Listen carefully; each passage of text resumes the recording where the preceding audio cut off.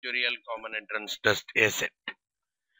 As a part of this session, we are looking at the subject on mathematical foundations. And today we are going to cover the chapter called vectors. In fact, as a part of the curriculum, we have vectors and matrices together. But as a part of this session, let's look at only the vectors per se, and try to do some of the most commonly possible numerical problems as far as the vectors are concerned.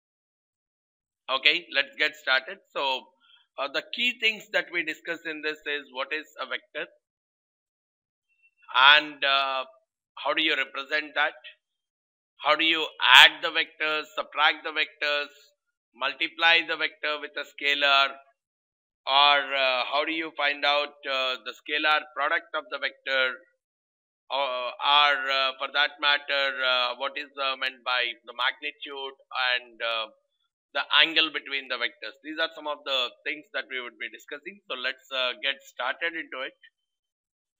Right. So just to the first thing which we are trying to look at is what actually is a vector. Any quantity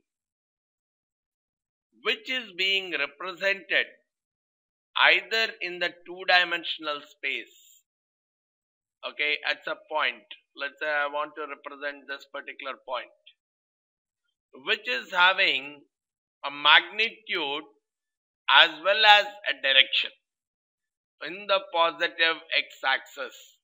So there is a magnitude as well as a direction.